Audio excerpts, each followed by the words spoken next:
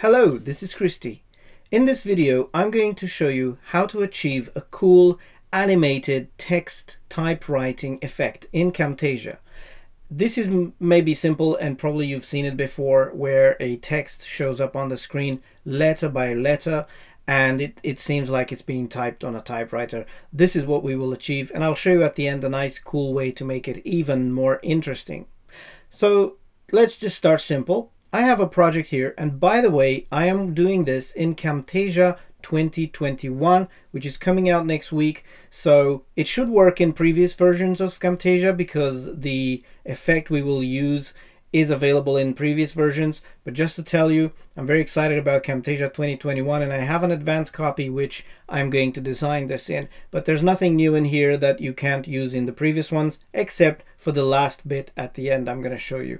Let's just use this project. I have a project here just by default. It's an HD project, and just to simulate paper, I'm going to turn the canvas to white or kind of gray, light gray, like this. We will just use a simple annotation, and I'm going to show you. Go to annotations and use the text annotations and just copy this here, this main text one. I'm just going to make it fill the whole canvas here just to explain it doesn't have to be like this, and I'm going to change the color to something like this. To simulate this text that is on a typewriter, I'm going to use a nice font called Prestige Elite. You can use something like Courier or something else that looks like a typewriter text. I'm going to double click in here, and I'm going to just type this text in here. Typewriter text effect in Camtasia, full stop. Let's see how this works. You can see this text is centered. You can leave it like this. You can align it to the left and kind of pull it in.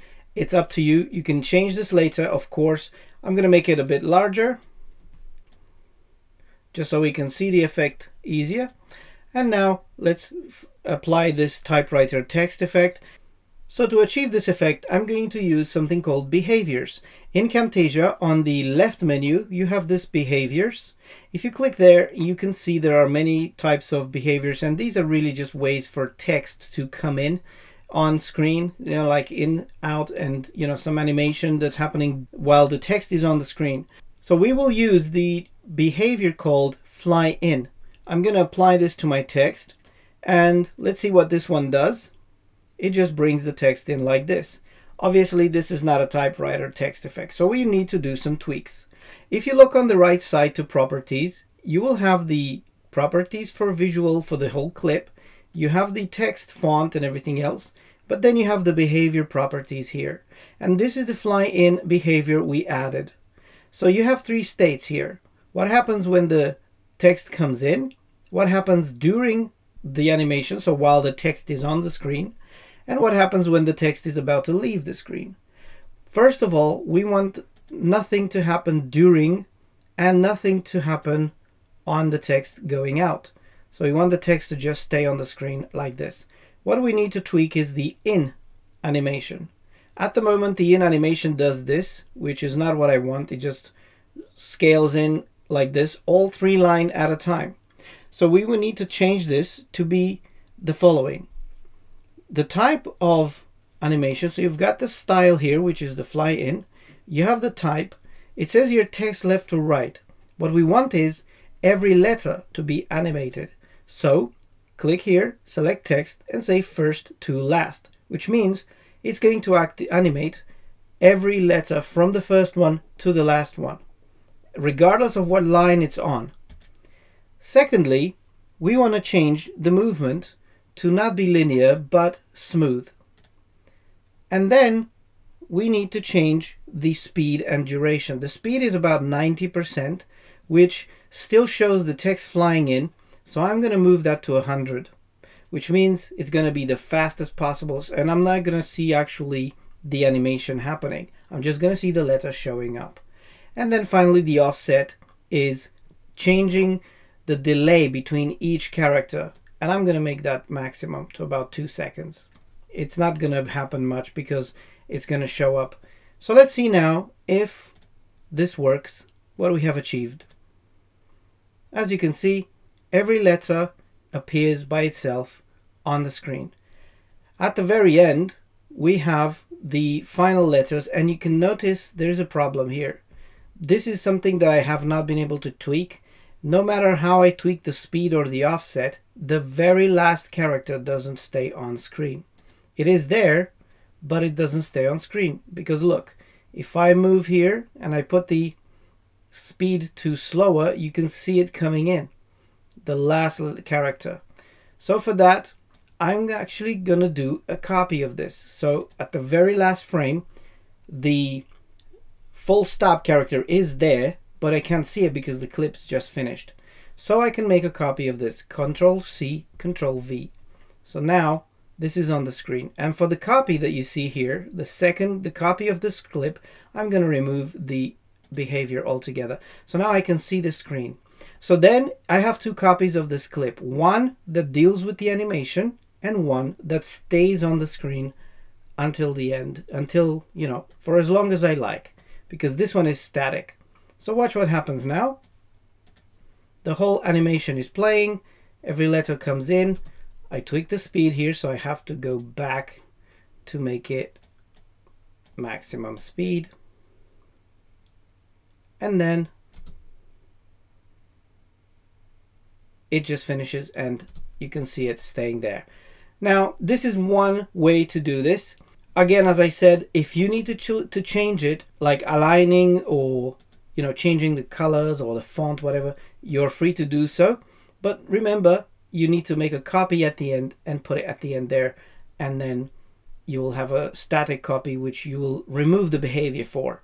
You can actually take this to a whole new level by creating different types of animations and by, for example, adding a texture for paper. So this is now finished, the tutorial, but I'm going to show you some tricks and some nice cool things that I did with my copy of it to add a bit of realism if you really have time to spend on this. One thing to do is you can actually change the alignment to be on the left, or, you know, center that I said, and you can make the text actually move every line originating in the center, because on a normal typewriter every letter is generated in one point, and then the paper moves. The paper moves left after every character, and it moves up after every line. This is one way to do it. You can align the text to the left. Let's delete the static one for now because we're going to do some tweaks to this one. So I move into the left, and also let me make it smaller. The whole thing is smaller now, and maybe the text is a bit smaller. Watch what happens now, because this is the final position of my text, maybe like here. So if I go to the end, that's my text. I can go and cut off every single line into an individual clip, and this is nice because Camtasia will retain the animation, the behavior that reveals the letters exactly as it is in the point where you cut it off. So what I mean is, if I move my playhead here to the start, I have the first line coming, and I can use these frame buttons to go back 1, 2, 3 or 5 frames or whatever until I finish the first line. And here I select the clip and press S to slice it. Then I'm going to go to the second line, again go to the very end of the line, select this and slice again with the S key. So now, even though I have 3 clips with the same text on them, look at the animation here. Every line still works as it was working before. So all I can do now is I can animate these to move with the caret on the typewriter. So the first clip would be, and to use this, you know, you could use probably some guides. So this is the first line. Normally you want this line to be in the middle. Normally you would have a line. So let's use an annotation. I'm going to just use a line here, and I'm going to put this line in the center of my scene like this, and I'm going to use another one, a vertical one, and again put it on the center like that. So I'm going to assume that my typewriter caret runs from here. So now, of course, I can take these two lines and just spread them to the start and the end. Don't worry about these because we will remove them at the end. We're just using them as guides. So now I'm going to go to the first clip and watch what happens. If I put this clip here, so the letter T is going to be in the middle like that. That's the first letter. I'm going to create an animation here to move this text to the left while it's typing. So go here to animations. You can go to animation tab and drag a custom animation with this selected clip. I'm just going to put the animation on it like that. I may zoom in a bit to help me with accuracy and pull this animation to the very end like this, -1 frame. And now for this final step of the animation, I want my text to be at the end of the letters. So at the end of the line, use the arrow keys and move this text like this. So this is your final letter. So watch what happens now. As the animation is running, the text is moving. But you need to change the animation to not be easing, to not have easing, because by default, Camtasia has easing on the animations, which makes them speed up and slow down. So you go right click on the animation, enable easing and select linear. So now the speed will be constant. Watch how this works. You can see always the current letter is in the middle, in the center of the scene. So this is 1 point. Now for the second text, when you press return on a typewriter, the line moves to the top, moves up. So you get another line. Again, we will do the same thing here. We will position this with the arrow keys. You can use the arrow keys, select the second clip, start with this line, with this character here, like this, and then we will add an animation on it and start at the beginning there, and the end of the animation is going to see my text. Again, use the arrow keys. If you need to move it faster, use the shift key as well. So this is going to move like this here. After this letter, we have another return, which means the text moves up again. So we will have this, and I'm going to move the whole text at the top and starting here with the character I. And then again, another animation on it like this. And at the very end, the text is going to be in the all the way to the left on the last character here. So there we go. Don't forget to right click, enable easing, and turn it to linear here and also here to make it move at the speed. Look what happens now. So the typing happens always in the middle, right? So now what we can do is, in Camtasia 2021, you can add another effect called motion blur. You can have this in the visual effects, and if you scroll down, you have motion blur here. We want to add this to all 3 lines of clips of text like that. So now when it's moving, you notice it's a little blurry. So that gives it a bit of realism. So let's play it again. Depending on how fast your animation is, the text is going to go. So at the very end, of course, we want to get 1 frame of the final text. Depending if you want to go to move this text in the middle somehow, or just leave it like this. And I'm going to just select this and cut a little slice of it and extend this, which means I'm going to just remove the behavior, and this is going to be my text that's going to stay when it's done. Now I don't need my guidelines. I'm going to remove them. Another thing you can do to add realism is to add a paper texture. So behind this text, I'm going to right click on this track and say insert track below. So in here, I'm going to add a paper texture. I'm going to zoom out a bit, and I've downloaded a white paper texture from Unsplash. I'm just going to drag that in here. It is a JPEG, and I'm going to make it last the whole duration. Of course, I need to resize it a bit, so I'm going to zoom out, hold down the control key, and put it kind of here like a page. You will only be able to see what's in the scene. So that's what you're going to see. So now my effect is really nice. But the thing is, the paper needs to move with the text. So there you have it. We need to do the same animation to the paper. I know this tutorial is getting long, so feel free to check out anytime.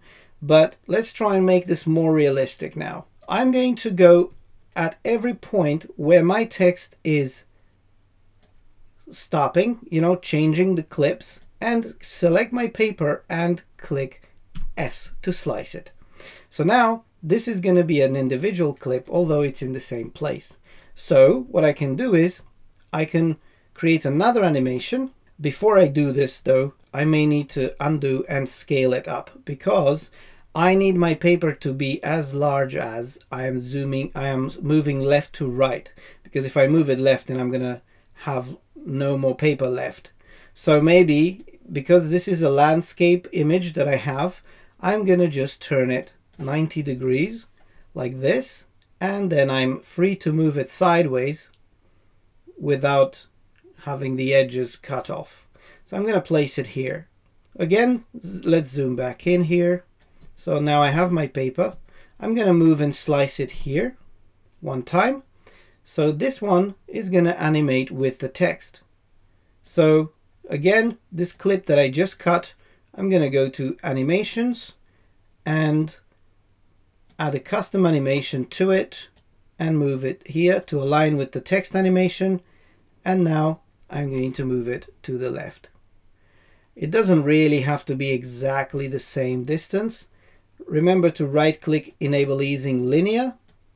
So now my page is kind of moving together with the text. If you need to move it a bit more, just click and use the arrow keys to make it track the text more or less. We don't have to be exact science right here, because when this is moving you will hardly see anything. Moving to the next one, the next bit is now the paper has to move up and then left again. So I'm gonna move this paper high like this a bit, kind of the amount of one page. Go here to between these two clips and slice the page. To this page here, I'm gonna add a custom animation, just doing this quickly. Okay, stopping here, right click, enable easing linear, and move it with the text about the same length. Let's see. Seems to be a bit slow.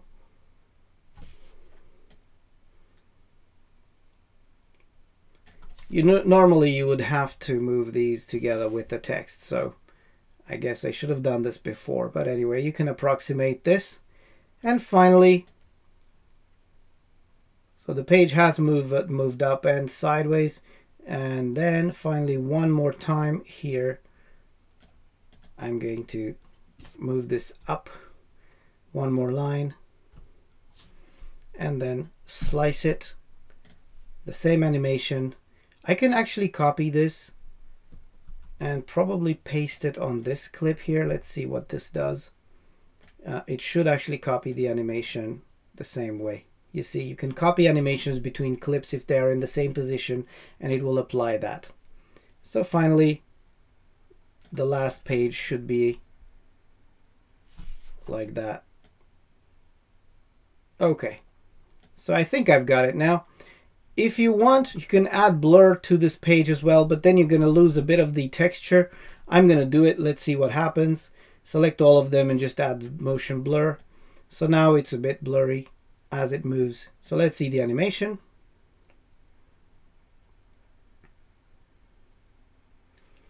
Of course, if you want to be hyper realistic, you can actually animate the parts where the line changes as well. But that is up to you. I'm not going to make this tutorial any longer. So there you go. Typewriter effect. You can add a typewriter text sound. Typewriter sounds. I found some online. I'm not going to use them on this one, but you can include some typewriter sounds in your project, and then it's going to be nice. And let me show you one final tip, one bonus tip. This is available only in Camtasia 2021. you are able to create from all of this animation, you're able to create an asset that you can then reuse. And to do that, that will allow you to actually change these texts that you've added here, individual of these assets. So if you select all of the effect that you've created here, you can group it, Control G. It's still gonna work. Look, I'm still on the timeline, it's still working. But watch this. In Camtasia 2021, now you have these properties. They are called quick properties, and they are available now for every annotation you create in your project. As long as you group it, you have these text fields available. So now if you want to type a new text in here, make sure it's the same length on every line, because your animation is not going to, you know, do a nice effect if your text is then shorter or longer. I have about 10 letters on every line, 10 characters. So if I try and kind of keep it the same way, all you have to do is just come in here and type new text. So typing new, Shift Enter, text on this line on screen kind of thing. I think it's almost the same length anyway. So I'm going to copy this and paste it in all of these 4. Why are there 4? Because you remember we split that in 3. We have 3 clips plus the one at the end, so that's 4. So there you have it. So now I have another text animated on screen without actually touching the asset. Look at this.